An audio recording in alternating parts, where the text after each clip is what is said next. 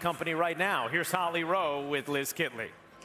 Well, Liz, sometimes things happen for a reason, right? This injury has been heartbreaking for you, but you're going to the Aces, one of the best organizations in the W. How has this kind of full circle moment planned out right now? Yeah, I mean, if I decide to take a positive look at it, I get a year to sit behind and watch the best in the league, especially in my position with A'ja Wilson. That's just incredible. So, you know, I try not to worry about the things I can't control and just focus on the positives. There's been other players in your situation, Isabel Harrison, I remember, Chelsea Gray, players who had to sit out their first year and they've gone on to great careers. How will you take hope that there are other people who've gone through this and gone on to great careers in the W?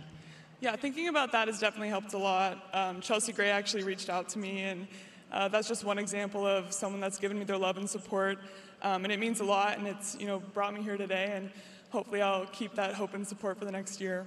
I know your dad drives everywhere. Your family has been your greatest supporter. Tell me what it's like to have them here for this moment. Oh my gosh, I couldn't pay them to miss it. They come to everything. They've never missed anything. I wish I got a hug, but we'll do it later, I guess. They got to come up and give them a hug. Come on.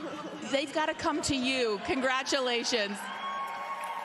Nobody better at organizing hugs than Holly Rowe. The second round is in the books. Las Vegas Aces.